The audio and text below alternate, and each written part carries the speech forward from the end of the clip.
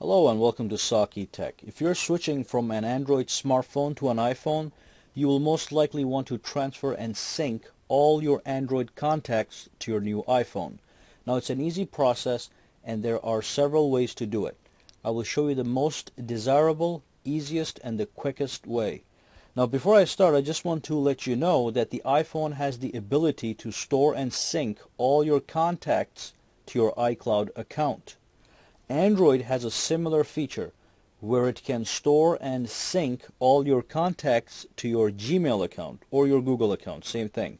So essentially what you will be doing is you will be transferring your contacts from Gmail/Google account to your iCloud account, and then you will simply sync iCloud to your iPhone. All you need to complete this task is a web browser. Now before we move forward, just make sure that when you go to your phone, your Android phone, and you go to your settings, that your Google account is in fact linked to your Android phone, and that the contacts that you see right here are in fact syncing with your Google account. So that means whatever contacts you have on this phone is currently in sync with the Gmail account that is linked to this device. Okay, so make sure that check mark is ticked. So let's go ahead and switch to our computer and log into our Gmail account right away.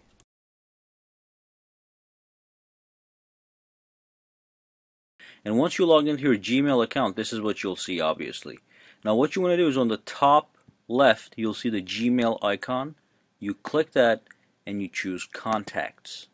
So here I have 3 contacts saved, and these are all just samples. Okay, so if we want to export these, what you do is you select all, okay, and you click More, and then you do an export. So you click Export, and it's going to ask you here, do you want to export the selected contacts? Yes.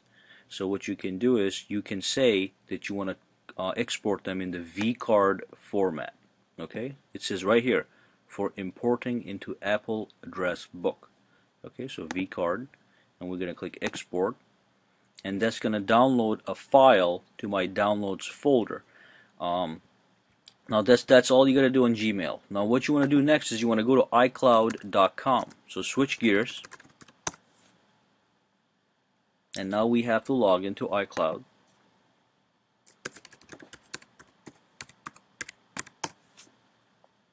And once you're logged in, just click the Contacts icon, and at the bottom there's a little menu button. So click that and click Import vCard. So when you click that, it's going to take you to your Downloads folder, and you just want to find the proper contacts vCard,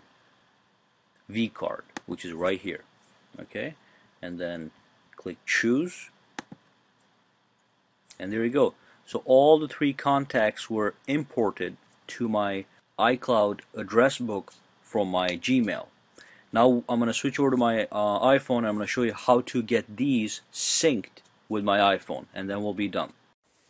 Okay, so now that we have transferred all our contacts from our Gmail contacts to our iCloud account, what we can do now is to actually sync the iPhone with our iCloud account.